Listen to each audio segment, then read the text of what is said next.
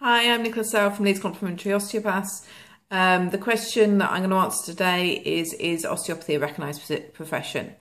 And the answer to that is yes, basically.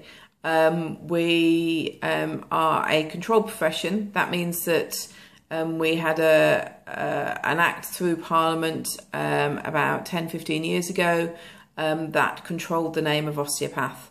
And that means that if you go and see an osteopath, that means that person has been professionally recognised. We've had 4 years of training and that we are safe and qualified to do what we are.